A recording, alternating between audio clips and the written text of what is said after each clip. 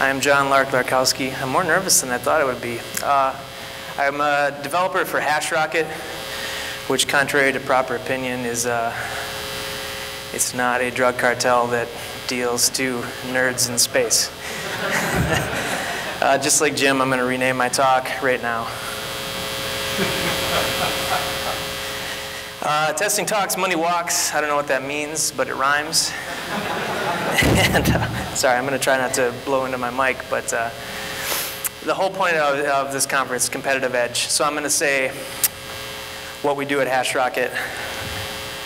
It's actually a subset of, if you've seen Obi's talk on the HashRocket way, this is a smaller subset relating to how we do testing. I'm going to go over each one of our tools and techniques, and I'm going to say how they support communication, because this is still pretty similar to the talk that I gave last November at the Pro Ruby conference in Boston.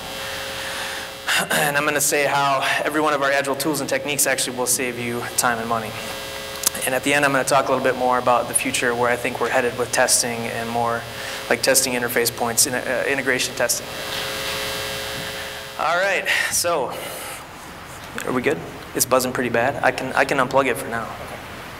Is that good? Yeah. Sounds better. Was it okay? Did he say we could leave? Yeah, just plug it in when you're ready. Oh, okay, sure. Sorry about that, guys. All right, so two of our values at HashRocket are agility and transparency, and we support those, but with testing and communication. Testing allows you to be agile, communication allows you to be transparent. And all this saves you time and money, ideally. And that's the HashRocket way. All right, that's the end of the sales pitch, I promise. All right, so we test all the fucking time at HashRocket. Is Brian here? Brian Lyles? Props to you, man. And if we test all the time, and if testing is communication, then we communicate all the fucking time. So the way that we, only if we keep the overhead low, by the way. You don't want to communicate to the point where you're wasting time on it. So I'm going to tell you how our tools actually communicate with low overhead. Okay, so there's 3 lines of communication I'm going to talk about with every one of our tools and techniques. There's client to developer, there's developer to developer, and finally there's Dungeons and Dragons, but I'm not going to cover that in this talk. Cheap humor, can't resist it. All right, I'm also going to talk about fiscal responsibility in these tough times. Fiscal responsibility relates to competitive edge. So testing is communication, and we're baking in both testing and communication to our Agile process at HashRocket, and we're trying to keep it with low overhead, so it doesn't take you that much overhead to test. It doesn't take you that much overhead to communicate. And this saves you dough, ideally. Without further ado, let's walk through the process. Our first tool that we use is Pivotal Tracker. We live in it. Is anybody out there using it? Yeah, give it up for Pivotal Tracker. All right, there's a few of you using. We've been using it so long, I don't even know if you can see that screenshot. That's old school Pivotal Tracker. That's like, it's like from 6 months ago. It's ancient. We don't write code unless it's for a story. We don't type on the keyboard unless we've clicked start on a story in Pivotal Tracker. And I'll go into more detail on some screenshots here. Come on, buddy. Here's a screenshot of Pivotal Tracker. I really wish I had that laser pointer if someone wants to loan me one. You can get kind of an overview of all your projects at the top, and you see we have all these different swim lanes. We got like our current iteration that we're working on, and the backlog, the stuff we will be working on. The stories run down the left-hand side there in priority order. We also have some, you can't really see that well. Sorry, it's a little bit fuzzy, but the stories have stars, and like development chores have little gears. Here's a little bit more detail on one of the actual stories. And again, I'm sorry it's small. I can't even do the little zoom trick with the control. That doesn't work. But you can see we have our text of our story written down at the bottom there, and we assign points to our stories, and yada, yada, yada. This is really the only thing that I've liked better than note cards ever, and it's I don't know, I couldn't imagine developing without it for client work.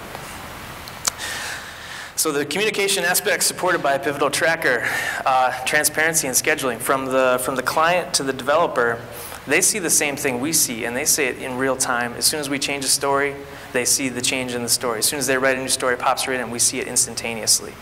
For developer to developer, we use the tools for estimation, and who's working on what right now. If we're on a project that has like 4 developers, we need to know what the other pair of developers is doing. Pretty cool, huh? All right, so the physical aspects of Pivotal Tracker.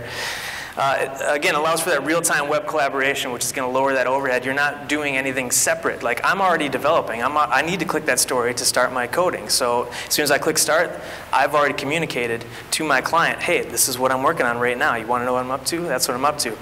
And also, you know, if you're working with someone who's on the other side of the office, they say, oh, he clicked start on that story. I'm not going to pick up that story card. The other parts of it, I didn't show you any screenshots of this, but Pivotal has some pretty nice reporting tools and tools for projection, like burn down charts, and are you going to make your release, yada, yada, yada. So I say yada, yada, yada way too much, I'm sorry. So it's all based off real world data. So it's actually tracking what you've done over the last 3 weeks, and they can tell you what your velocity is. It's pretty nice. So that's Tracker, but Tracker at its core is all about stories. Is everyone here familiar enough with Agile and knows what a story is? A story is just, it's like a tiny, tiny use case. It's the minimum testable use case. And really, stories, if you think about it, they are tests themselves, as expressed by the customer, because they contain acceptance criteria. The customer is going to tell you, look, I'm not going to accept this story unless it does these 3 things, these 3 bullet points that I put on the story. So the communication aspects facilitated by using stories. They're tokens of a conversation. Don't ever forget that some developer talked to some client probably for 20 minutes and argued and hashed it out and then finally came to something they thought they could agree on. And that story is your miniature contract for that. And for you developers out there, always make sure to write stories at a level that you could actually implement. You could pick up that story and actually start developing against it. Don't just say, log in. I can't really develop login. I would say, you know, bring up a sign-in form that captures email and password, and if there's a failure, yada yada. You know, I did yada yada again. I'm sorry about that. Put a quarter in the yada yada jar. All right, so some techniques we use around stories. We don't actually use story cards. We actually capture them directly into Tracker with the client. A lot of times we'll sit with them around a conference table and we will type the stories together. That's very important. You get that translation. Sorry, you get the translation from what does the customer think in their head and how do they express it, and then how do you express it, you know, as in your geek speak, and you meet in the middle so you can express something they express in English to something that like a developer could read. We also use standard forms. We always try to capture our stories with in order to as a I want to. So in order to do something of business value as a user, I want to sign in. So the reason we put in order to first is because I can't tell you the number of stories I've tried to write where you'll be with a client and you'll say, as a user, I want to view some widget. And then you just ask them, why do you want to view that widget? And they're like, well, actually there's no need to view that widget right here. There's no business, you know, taking place on that widget. The other thing we do, and I'll get into this later, is we do given, whens, and thens. We're actually doing a lot of automated testing. And that's the end of my talk, though. I don't want to get to that now. But that's given is your precondition, when is your action, and then is your postcondition. And again, we do write those with a developer sitting right there. So our stories are always written at a level a developer can implement. Physical aspects of using stories. Well, you get the same benefits. If you believe in the agile processes, you're going to believe in the value of stories. And those are the typical things. You want to deliver early and often, using just enough stories that deliver, you know, the 1.0 of your app, like Rob was just saying. You know, how many stories does it take to get to 1.0? Well, a handful for 2 weeks. Constant cost of change. Every story costs about the same, or you could move a story later and it would still cost about as much to implement it. Tight response to change. You can reprioritize those stories. If you remember in the screenshot, you can actually slide any one of those rows around, so the customer could drag and drop those anywhere they wanted to. And you can recoup at any time, ideally, with Agile. You could stop right there. You have a deliverable system at the end of every story, as long as the stories aren't dependent on each other. So that's stories. Now when we actually start coding stories, we pair all the fucking time. Thank you. And thanks to Tamer Sala from Thoughtbot, that we were actually coding there. That was not staged. Sorry. All right, communication aspects of pair programming. Who's pairing, by the way? Who's pairing some of the time? Who's pairing most of the time? Anyone pairing all the fucking time? All right, a few hands. We'll get there. We'll get there together. Hopefully you know the benefits already. For me, just developer to developer, it keeps me focused, keeps me honest, keeps me writing tests, hopefully writing tests first, keeps my code to a high quality. You got continuous code review going on, you got continuous design review. Then in terms of if you got to talk as a developer to your client, you got redundancy. There's this notion of bus sensitivity where we all have one dude in the organization who, if he was hit by a bus, all the institutional knowledge would die with him and the projects would fail and people would sue you. So on every project we have two people that know something about that project and can keep that continuity going if someone's sick or on vacation or you want to put someone else on the project. Actual pair programming techniques we use, 2 developers, 1 screen.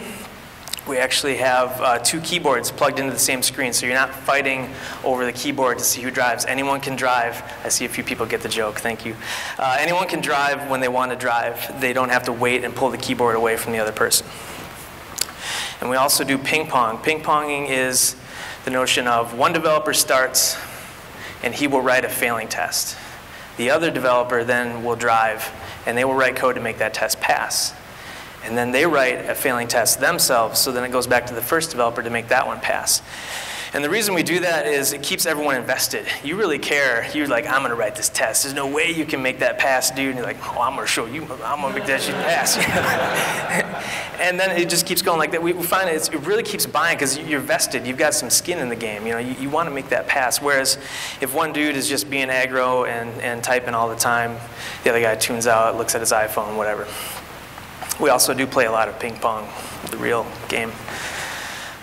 Daily stand-ups are another thing we do. We do these stand-ups both intra-project and for our whole company. So often we'll just have two guys on a project or 2 gals. And sometimes we have a team of 4 though. But we're always talking to our clients at least once a day. But then we meet as a whole team, our whole company, and then we'll bring up something interesting that happened. It's not as detailed as the project stand-up, but it's a good way to keep your whole company in sync. And we do take ping pong very seriously at HashRocket. We just moved to a new office and we haven't moved our table in like 2 weeks, so I'm starting to get the shakes from not playing ping pong. And then this is just an example of one of our stand-ups where our whole company is around just saying what happened yesterday, what's going to happen today, and any trouble, or if you came up with something cool yesterday. Oh boy. I'm sure you've all fought the fight with management at some point over pair programming. I actually almost got fired myself for trying to implement it in a government bureaucratic button-up situation. But then 3 years later they came back and said, oh, you can pair now. It's like, too late. So I can tell you that studies show that pair programming is actually more productive. And I actually do believe it's more productive because you get this thing called pair flow where the whole world is tuned out and no one wants to interrupt a pair, and you're going and you're ping-ponging back and forth, and you get in that zone a lot quicker than you would get in the zone yourself because you're continually pulled into the zone by the guy next to you. I don't know, we can argue about it later over free cocktails from New Relic, but I'd like to argue with anyone who thinks that pair programming doesn't actually make you a better programmer because you're leveling up, or a faster programmer doing more than you could do on your own. Or I could tell you just to go do it. Try pair programming, get in trouble, get almost fired for it, but try to actually do it because there's no better way. I can't imagine doing it without it. So seriously, do it. Do it. That's Maury Finkel and Owen Wilson pairing in Starsky and Hutch. See, even they were a pair. All right, let's get back into testing here. The communication aspects facilitated by testing. Well, your customer is going to express tests to you in the form of acceptance criteria or stories. Then it's up to you as a geek to translate those into MVC tests or possibly integration tests at a higher level.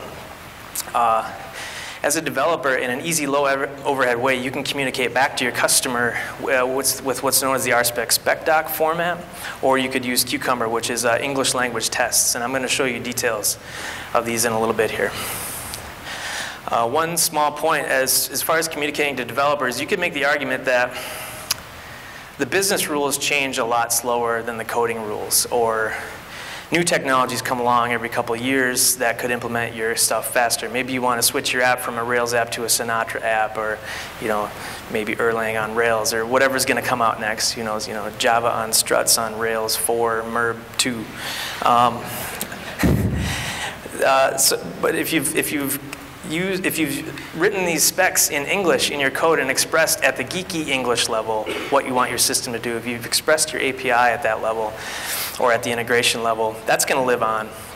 That's something someone could actually use if they came along to rewrite your system, which they will in a few years. But let's look at a couple examples. Again, sorry I can't zoom in, so I'm going to read these to you. This is some output from the Cucumber program. Cucumber is integration level testing, and that's integrates with WebRat or Selenium, and it integrates with RSpec. So every one of these things in white here is a story. They call them features. And you can say, like at the top, as a shopper, I want to activate my account from the sign-up email so I can start using the site. That doesn't actually run, but the stuff in green is all attached to running code. Every one of those green lines maps to an actual bit of running code in the back end. So you can define a scenario saying, given a filled out sign-up form, when I press sign up and I follow the link in the email, then I should be logged in and I should be at the home page. So that's English. That's something everyone can understand. That's something you can get at from any side. And those parameters, if you see they're underlined here and there, you'll see underlined phrases there. Those will actually all become parameters to back-end functions, and those are in gray, which you really can't see, I'm sorry, but those actually reference the line of code that's going to run as a result of you just writing something in English. And we'll come back to this later too. And here's just a simple example of, this is the RSpec spec doc output. So every one of these green lines actually has an RSpec example beneath it. And so this is the English explanation of what a few lines of code in an RSpec example is. Maybe I'll read you a little bit of the lowest one, like user editing. It is not editable if not logged in. It's not editable by a stranger. It's editable by itself. I mean, that's something that's durable, that can last forever, regardless of what language you're implementing in. Here are some of the actual techniques we use to test at HashRocket. Just a few. We do use RSpec, although we keep having the argument over whether it's RSpec or shoulda or test unit. By the way, Joe Ferris just did a patch that lets you use any shoulda macros in RSpec, which is pretty cool. So that might end that argument, at least at the high level. We do model and view controller tests, and yes, we do view testing. Is anyone doing view testing, like religiously, besides Brian and a couple other guys? Nice. Yeah, we do actually do that, and I'll argue with you about view testing. We do it in a very sane way. We're testing for, if you got an if in your view, you want to see positive and negative, or if you have an error in your view, you want to make sure that that error shows up for error conditions. And there's smart ways that you can, in a non-brittle fashion, test your views. No fixtures at all. We use Factory Girl or Object Daddy, thanks Jim. We're also using Cucumber more and more. We got on a couple projects. Cucumber is the modern incarnation of StoryRunner, which we were trying a little bit last year, but the whole point of this talk is to motivate yourselves and me to start testing at more of an integration level, more of an interface level, and again, we'll come back to that. We're using Selenium to drive the browser. Selenium actually will take control of your Firefox and click the buttons for you, and it'll run Ajax, and you can make assertions based on that. We're running a tool called RSpector. I don't know if you know about it. It's basically auto-test, but for RSpec. And there's some macOS 10 version of it right now that I haven't used yet, but it looks pretty hot. We do continuous integration. We're using Integrity to run our builds, if anyone knows about Integrity. And we also click on stuff. You'd be surprised. You have a developer who's like, of course my code works. I'm just going to deliver it to the customer. Well, did you click on it on the staging server? Because it don't work. So we actually do try to click on the stuff that we just developed before we tell the customer about it. Who's heard we don't have time to test? We're on a deadline. Yeah, most of us. All right, we'll quit that job immediately. Unless it's Obi Fernandez. Who says, hi, Obi. See you on the Confreaks video. You don't have time not to test. I really believe that. And again, if you got a company that won't let you test, try to get fired for testing if you can.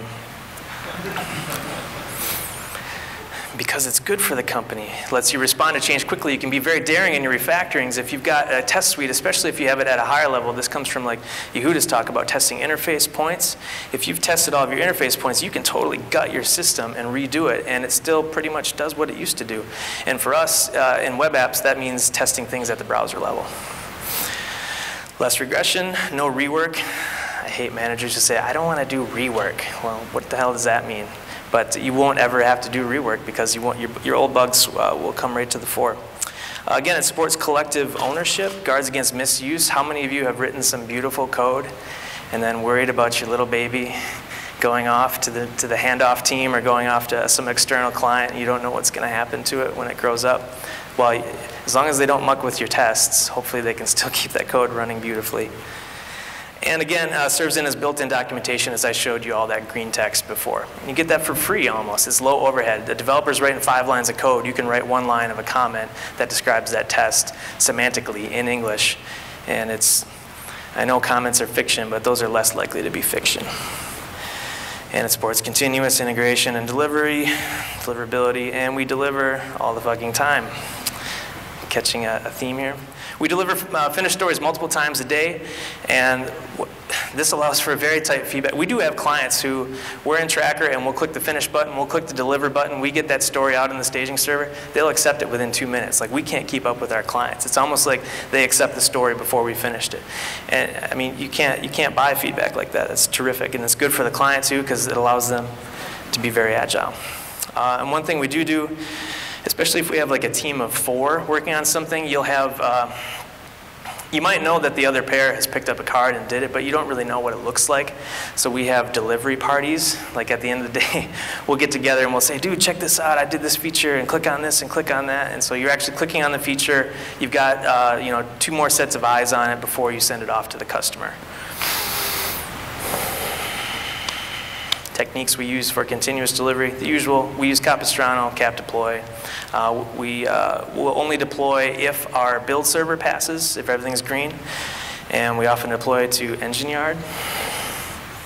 We try to pass everyone off to Engine Yard if you can. There's no point in hiring a system administrator if you can help it. We also will, though, if a client doesn't want to go with Engine Yard, we usually will have a public staging server on an Amazon EC2 instance. Physical aspects of continuous delivery. It's all about responding to the market, recouping your investment at any time. Again, these are all the Agile principles. This is why people do Agile. This is how Agile is sold, extreme programming, whatever. If they run out of money or they want to do something better with their money, they can hopefully, you just finish the story, everything passes, everything's green, they can take their money and go and try to recoup their investment in the market immediately. So once we've delivered, this is the acceptance phase. I just wanted to cover it explicitly. This is when the client is actually going over the story that you wrote with them together, and this is sort of the final test. They have to tell you that we accept it. It's sort of like a miniature contract. They give you cash, they want code, and they want that code to run. So they tell you if you're doing it wrong, or they tell you if you're doing it right, and sometimes you are doing it wrong.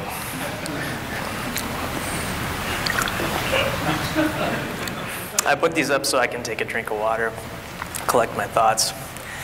Hopefully you're doing it right with testing. Techniques we use for client acceptance. We actually, as a developer, will sit with the client, ideally in person, and accept with them and click through the site with them, because something does mess up, they can tell us right away and we can take some notes. Absent that, we prefer to video chat with our clients anytime we do a meeting, very visceral, face-to-face. Makes us happier, makes them happier. It's hard to get angry at someone if you can actually, see their face. And we also, again, do the daily stand-up with our clients. Fiscal aspects of client acceptance. You can verify you got what you paid for, and you can verify that sooner rather than later. And you can change direction anytime. I know I'm repeating this, but I want to drive these points home. I mean, this is why we're an Agile shop, and this is the promise of Agile, and I think we're delivering on it. And so that's what we're up to now as a consultancy. Those are the techniques that we use and how they enable testing and communication and saving dough. Anyone here still have to do waterfall methodologies? Wow, good. Jake says that they're wrong, and I tend to agree with him. So the vision, which I've been building up to for the whole talk, is machine executable stories, machine executable English, and acceptance criteria. But before we get to that, we're going to talk about circuits. Circuits. Going to talk about impedance matching for maximum power transfer. So, there's my awesome little circuit diagram. And maximum awesome. All right, I'm going to try to point at this for you. There's this notion, I know it's any stereophiles in the audience, they don't really do impedance matching, but when you buy speakers, you want the resistance of those speakers to match the resistance that's on your receiver so you can get maximum power to your speakers. So the idea is you got a voltage source on the left, that's that circle, that's driving the circuit. And then that ZS there, that is the resistance or the impedance of the driver circuit. And then you got those two on the left here. You got these two ports. Those are like the ports of your receiver or whatever. And now you got this ZL, this load here. And you want that resistance there, that little squiggly resistance, to match that resistance. You want their number to be the same. Careful. So I'm going to try to make an analogy between this, and bear with me. Clients are speaking one language. Developers are speaking another language. Code is yet another language itself, and then you could argue that the language of testing is its own mini language itself. We're going to try to match all these up.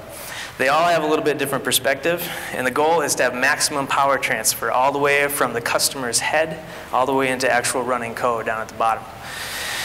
And they want to turn cache into code, and they want to maximize the value of their cache for that competitive edge that we've been talking about. Are there any electrical engineers in the audience? Anyone with an electrical background training? All right, cut me some slack, because I'm not sure this circuit's actually going to run. So allow me, if you will, to blow your mind. This next transition actually almost breaks Keynote, so let's see what happens here. Yeah. I'm going to talk about impedance matching as it relates to getting ideas out of a client's head and onto, web servers. This is the worst circuit diagram ever. So you got your client on the left here.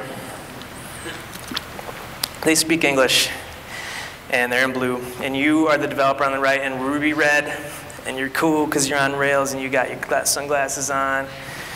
All right, so your client is the driver. You see in the lower left there, that little dot, that's like a voltage source. So they're driving the process. They're driving it with money and interest, and they want something done.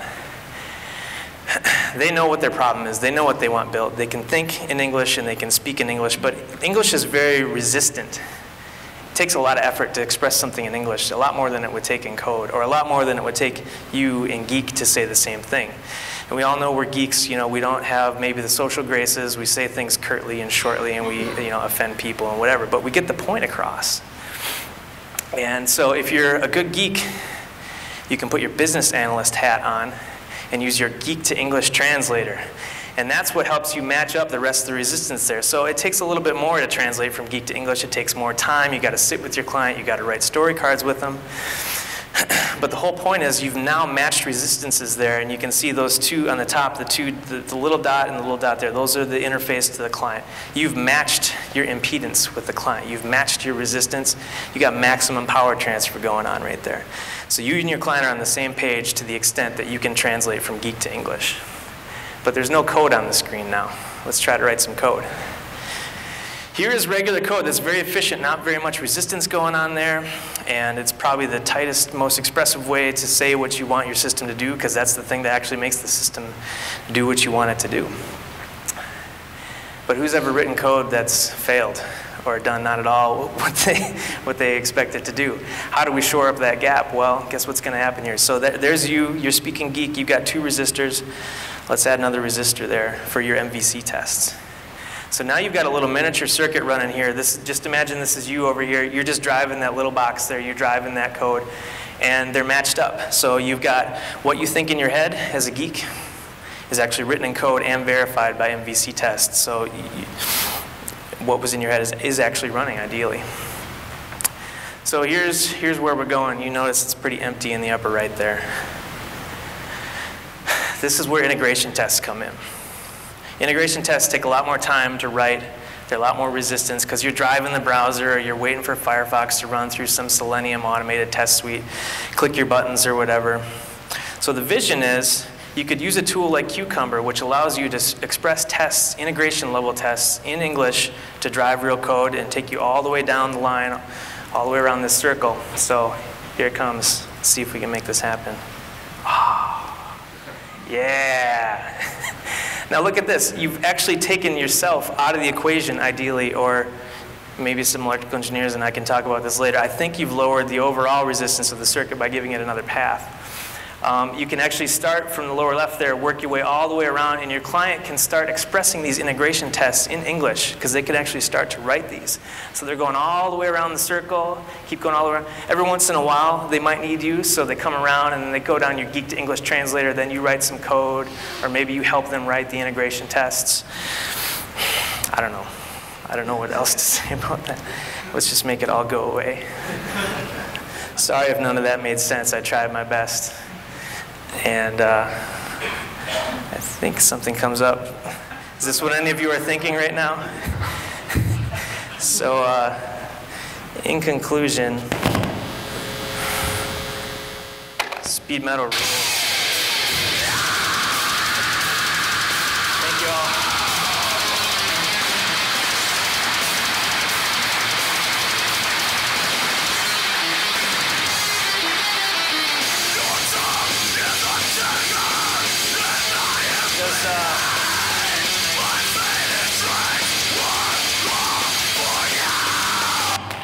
Does anybody have any questions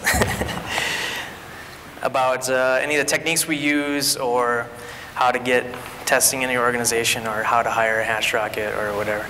I see the guy, not you, but one, his hand was up first. How frequently do you use pair program? Do you use everything, or do you use All fucking time. Absolutely. Yes, how often do we pair program? I mean, sometimes it's very easy, like building a form, a web page form, or something like that. See me for drinks later. We'll talk about it. But a good answer for that is often if your pair is doing something dull, you can either research or spike the next thing. You're still sitting next to them, but you'll spike something that's difficult. You know, if you have anything that's low risk, if your pair is working on it and you're truly not interested, go spike something else or read a blog or whatever. But typically, that stuff goes really fast, especially in Rails. I think you were next.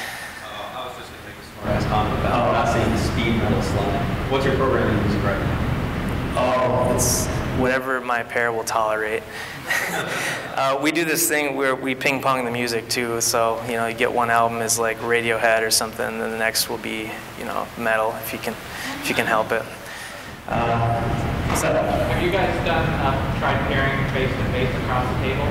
You talking about? I've seen that rocking chair pairing too. Have you seen that one where they're screen sharing? We haven't done that. He's asking if we tried pairing facing each other across the table. Is that, you're screen sharing for that, right? Yeah. Or you don't have to be screen sharing. You can just have two monitors.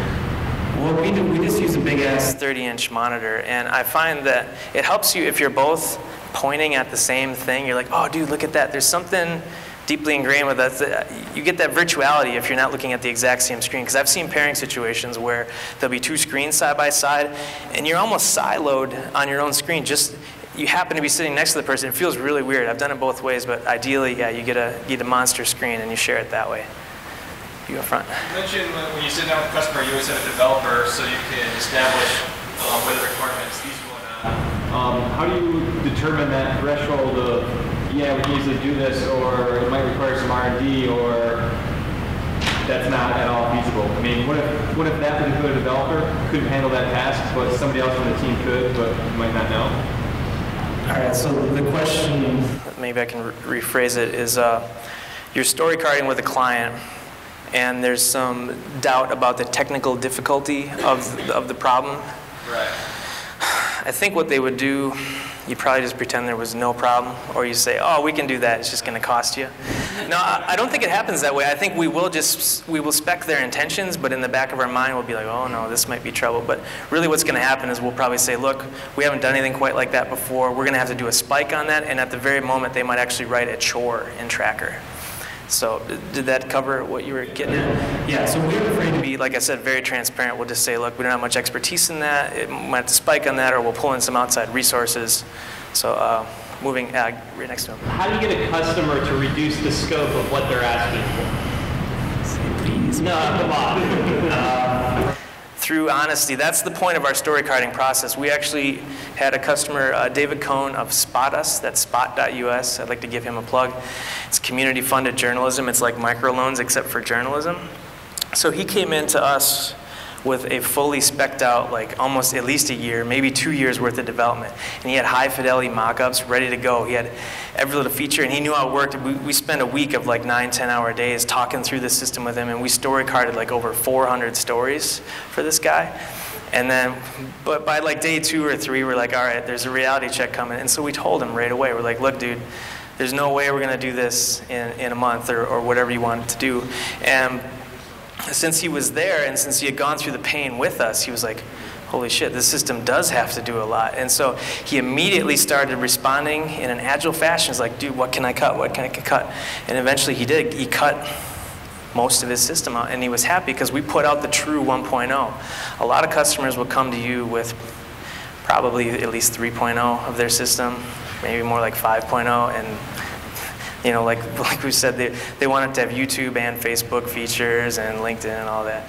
And so we definitely pared them down. But what enabled us to do this was this arduous process of story carding. And we usually do it, we try to do it as a marathon in a week for the start of a new project. And we haven't had a customer come away who's like, that was worthless. They're all like, oh my God, I had no idea. So again, it's helping translate geek speak to the person who's asking for the system. They're like, wow, it does take a lot to make a website. Editor issues. People are pretty attached to their... How do we solve what issues? When you're doing pair programming, people seem to be pretty attached to their editor of choice. Oh, you just make. You asked if people are religious about their editors, and you know, some people want to be in TextMate, some people want to be in Vim, some people want to be in Emacs, and the answer is we just say everyone has to use Vim because it's the best. I think what happened for us is a lot of times if someone was really a Vim head, Tim Pope is on our team actually. He's the guy who wrote Rails.Vim, Hala.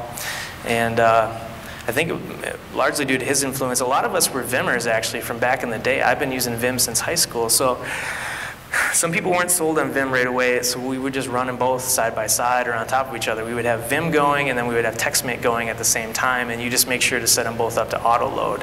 And then, I mean, it definitely did lead to some arguments, but lately Vim has won out for us. I think we had a couple holdouts, and we still had a couple people on our team who didn't have iPhones.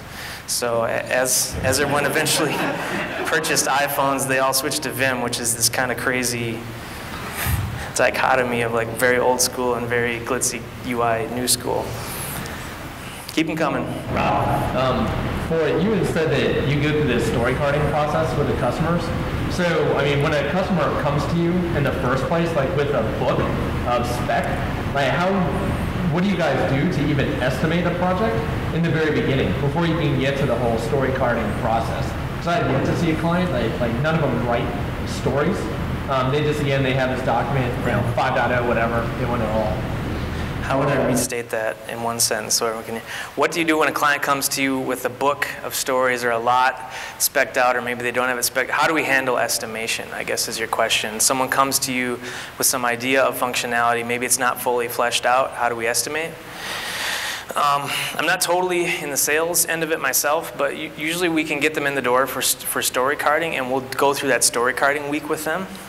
And then by the end of that, they'll have some idea, and we'll have some idea what really needs to be built or what can be built, because they'll often come in with a budget, because they'll have some VC money or they'll have some money they got from the bank or whatever, and then we'll say, all right, we're not going to do fixed features, you know, we're going to do time and materials, and this is what we think we can get done in 3 months. And it's almost always 3 months, and we almost always burn through all their money. But it goes back to this idea of getting everyone on the same page, and I've never seen a tool more powerful than stories for doing that and sitting and doing them together. Oh, Mr. Katz. You mentioned using the tracker. How do you got those bugs? Oh boy. He said, we use Pivotal Tracker, and he's asking how do we handle bugs? And you're talking about our whole process probably, or whether we estimate them? Do you give them points? How do you... Funny you should ask, because we got our whole team in the living room yesterday and argued about this for over an hour. And we haven't been estimating them with points. What we've been dealing with this as a people problem. So there's two schools of thought. There's one that says, look, bugs and chores, consider them attacks on your project, and they will show up in your velocity. They will slow down your regular productive story making with points, and you'll see that, you know, instead of your velocity being 30 for the week, it was 20, and that's because you had some bugs and chores to do. And we've been okay with that, but we have been arguing about that because Sandro and I just went through a whole week. He was my pair last week, and we did nothing but bugs and chores the entire week. So in Pivotal Tracker, we had 0 velocity.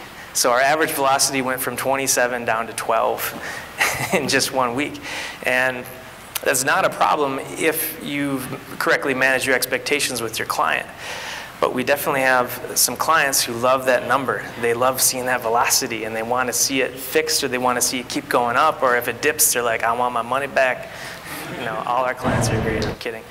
And the other thing they see in Pivotal Tracker, though, that's affected by bugs and chores is this date. It will project out in your backlog when you can expect to see a certain feature bug, because it knows how fast you work, it knows how many points are in your backlog, and it can say 2 or 3 weeks out you could expect to see these features. And some clients treat that as a contract. So we argued about it, and we decided it was a people problem and that you need to manage expectations, that velocity is not destiny. That's a phrase we've been throwing out around. We also considered writing a grease monkey script or a bookmarklet that will hide the velocity number in Pivotal Tracker so our clients can't see it. But I have one really good point to make, and then we can refine your question. So we talked about the notion of the cone of probability, and to the extent that you've got bugs or chores in your current iteration, you're going to be a lot fuzzier about any stories that are down the line, because a bug could take a minute or it could take a day. And chores are a little bit more estimable. You know how long it takes to, you know, back up your database or do something to that extent, refactor your schema in your database. But bugs, they could totally make your project spin out of control. You might hit a bug that stops you for 2 days, or like I just hit one that stopped me for a day. And if a customer was expecting a certain story that was at the bottom of that iteration to be true at the end of the week, well, it's not. It's in the backlog now. Does that cover your... What are you doing? Are you using Tracker? I'm having the same question. Yeah. I guess if you have bugs and you also treat the velocity like a contract, then you're pretty, like, that's the deadly combination. Yes. Right? If you don't count the bugs as anything and you realize that they're going to factor into velocity in possibly unpredictable ways, and treat the deadlines as kind of likely-ish, that's probably... Likely-ish, I like that one. The lawyers are going to love that one. The contractor, HashRocket, will deliver software in a likely-ish time frame. So we came down to it. Read this book, by the way. It's out of print, but you can get it on Amazon. It's called The Secrets of Consulting. And in the first couple of chapters, he'll basically say it's usually a people problem. So we were talking about this like it's a technology problem. Really, it's an expectations management problem on our end. And you could solve it either way. You could estimate your bugs or you could not estimate your bugs. But the point you got to get across to your customers is like, look, if there's bugs in this iteration, all bets are off. This iteration might totally flop. We're not going to get any new features, but what you're going to get is a stable system. But that doesn't happen very often. Hopefully, if you're testing all the time and you're continuously integrated and you're really smart. Rob again. You said that sometimes you'll be deploying like multiple times during a week, even during a day, and some of your customers will like hop in there real quick and verify those stories. Mm-hmm. Now I've seen on Obi's blog where he puts that, you know, the customer, basically by contract, you have to have like a product owner named, and then they have to give you the time. But how do you get a customer that might be like not so into being like in the day-to-day of their project to actually, you know, to verify anything even like once every 2 weeks? Yeah. Or is that kind of like a criteria? Yeah, it's a people problem again. We have to come back and renegotiate, so to speak, and say, look, to the extent that you aren't accepting these stories in a timely fashion, your project is going to assume risk, and our idea of what the project is and yours are going to diverge, and that's up to you to risk. But I mean, I've sent clients emails at 3 in the morning where I've yelled at them and said, accept your freaking stories, because I can't deal with the stress level, and ultimately it's for their benefit, right? Because if they're not accepting immediately, how do they know they're getting what they want, and how can we proceed as developers possibly under false assumptions? We need those corrected almost daily. So the answer is escalation. I complain to Obi, and then Obi calls them, or Ben or Sal. But again, people problem. Was that good enough? Yeah. I'm trying not to hide under the people problem. No, and anything, but yeah, it usually comes down to that. yeah. Anybody? I'll tell you anything for free. That's it. Is your shop big enough where you don't have? We're so huge, dude. Go ahead again. I'm sorry. Is at Hack Rocket, obviously you have a lot of developers there. Do you keep the same pair throughout the entire project? Do you switch pairs? Ideally, no, because you get really sick of sitting next to the same guy all day. Love you, Sandro. Sandro and I are actually roommates, so we're together all the time. It's great. That is a problem. We try to encourage this notion of pair promiscuity, and we've been getting better at it because you want to mix. This is a great industry we're in. But you know, as opposed to the real world, you actually want to mix and match your mental viruses as much as you can, because there's this leveling up effect that happens on your team. If you got a superstar on your team, you want him or her pairing with as much different people as possible. You know, I'm sure I could do a talk about genetics related to this. So we try, though. You got to get some level of domain knowledge. So we try to keep a pair together for at least a month, or probably the duration of the project. But then ideally you're swapped out with a whole different pair. So you could expect to be with a pair for the duration of a project. And like I said, most of them are like 3 months. But the cool thing is you can sort of ad hoc pull someone in at any time, and they'll sit down. Maybe you'll have a menage a whatever. I got to stop this. But you got three people on the same screen, and then so you got your original pairs learning from someone who's got some deep expertise. Because usually, like I said, you can just yell over the wall, does anybody know about this inane detail of RSpec or whatever? And someone will have had that problem, and they'll come in, and then you got 3 people who know a little bit more about it. But I would love to switch more, especially because everyone gets project fatigue. You're on a project too long. You want out. You want fresh eyes on it.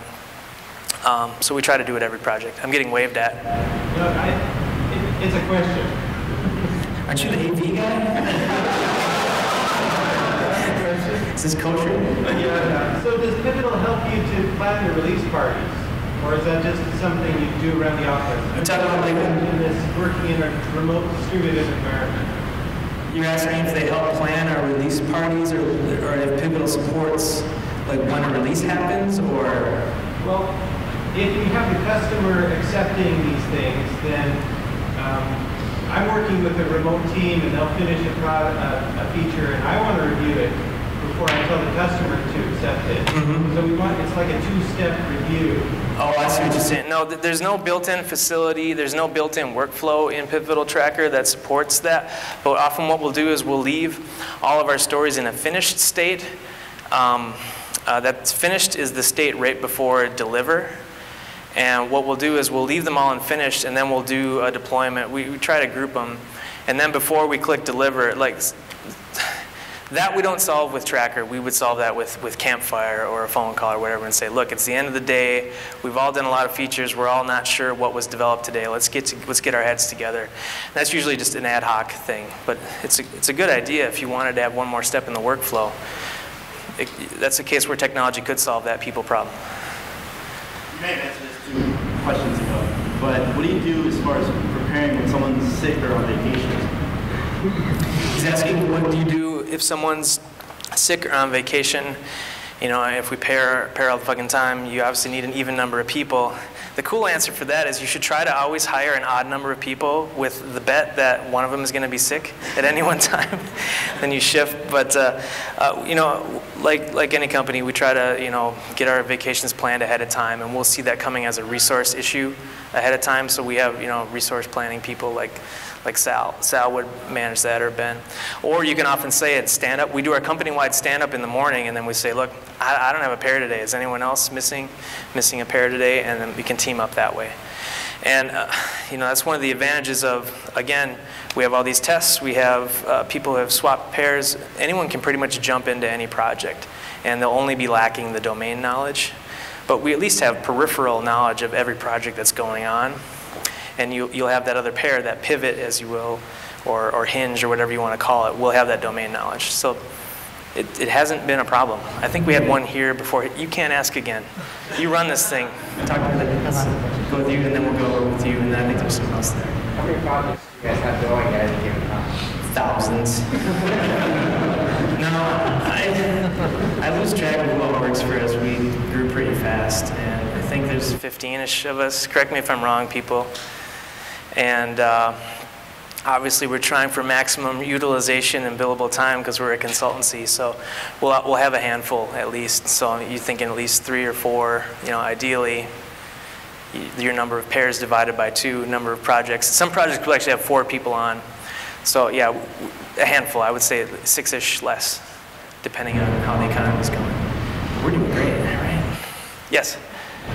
You said that you'll bring your clients in someday on the, like in a stand-up, effectively like the stand-up. Do you let them chime in on those during the day, or even try and say? No, we do it like total silence. Chime in what way? I'm sorry. I've heard different things where product owner can be in the room, but during the daily stand-up where it's like, what did you do yesterday? Or what are you doing today?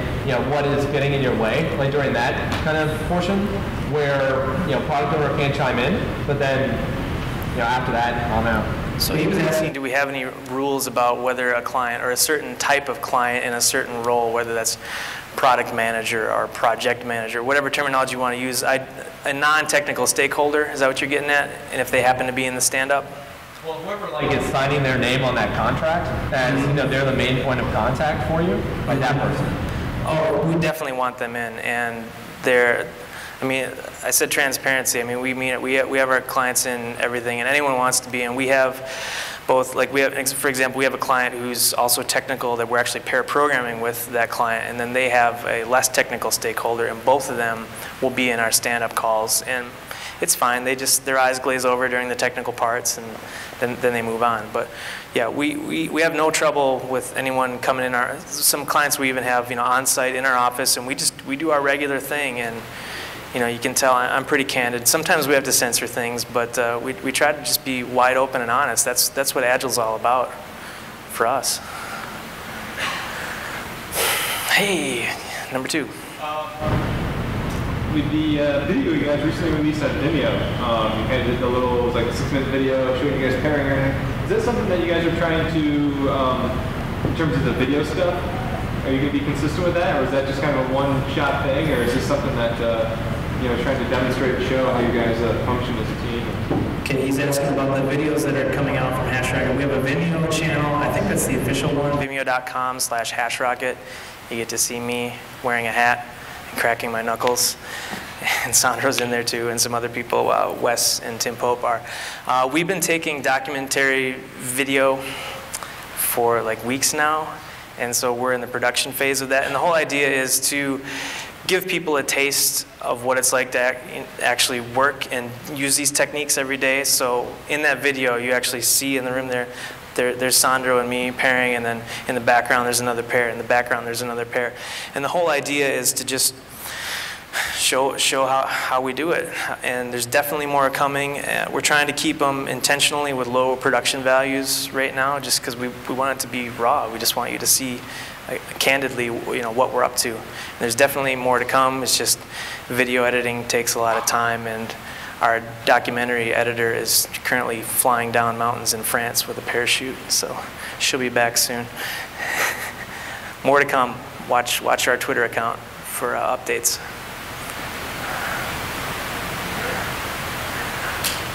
Anyone?